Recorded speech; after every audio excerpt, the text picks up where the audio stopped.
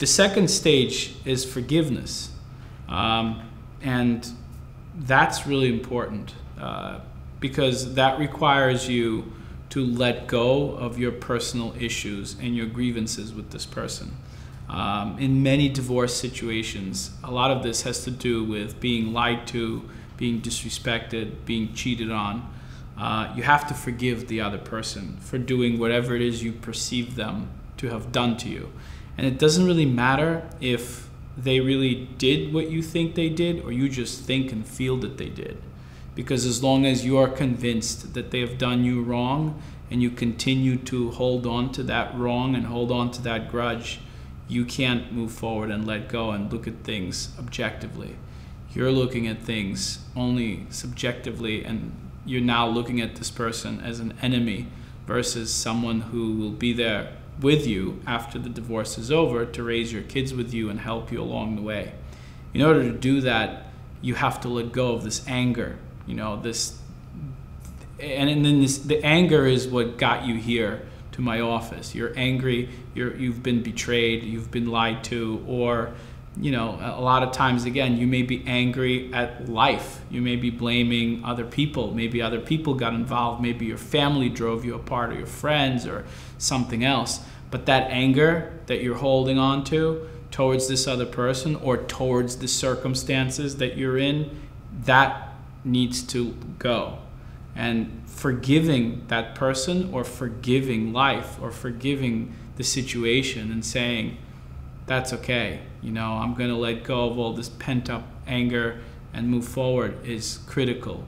Because once you let go of that, you're truly free to think of your situation and what to do next objectively. You can really, you gain your logic and your common sense back. And that's the problem with most divorce clients that I see. When they come to my office, it's almost like there's a sign that hangs on my door that says, when you enter here, abandon logic, abandon first grade math, abandon how you feel, and from this point forward, just try to fight and destroy the other side and be the one that wins. But there is no such sign, and they see that sign, and until they can get past all this, until they forgive the person or the situation or the circumstances, that's when all those things come back. You gain your logic back and you start thinking, is this really best for me? Is this best for my children?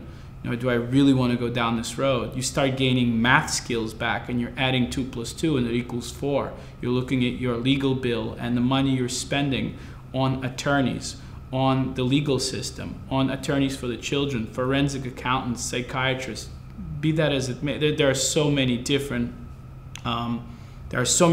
people that you're spending your money on, and you abandon simple math where you no longer are counting, you're just channeling that anger and you're going to pay any price. A lot of people, when they come to my office, they let this go so far, abandoning their basic math skills, that they drive themselves into debt.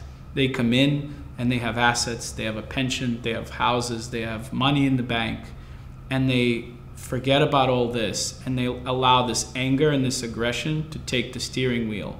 And as long as anger and aggression is behind that steering wheel, on that road, money is just falling out of that car left and right. And it's going to the lawyers, it's going to the legal system, it's going to everyone other than you and your children, where it should be. And I don't have a problem telling clients, listen, what you're spending on this case is above and beyond what you can afford, but more importantly, you're taking your own money, and at the end of this process, you're not investing it, you are wasting it. You're not going to have anything to show for it. You didn't acquire anything with this money. You're paying for my kids' college education, and you're paying for the forensic accountant's vacation to Europe. And that money that took you so long to gather and earn is just wasted, because that's the way it is if you allow this process and this system and your anger take over the steering wheel of your divorce. So forgiveness, letting go of that, is going to return logic and math back into the equation. And once that's back, you're going to be better equipped to go through the rest of this process.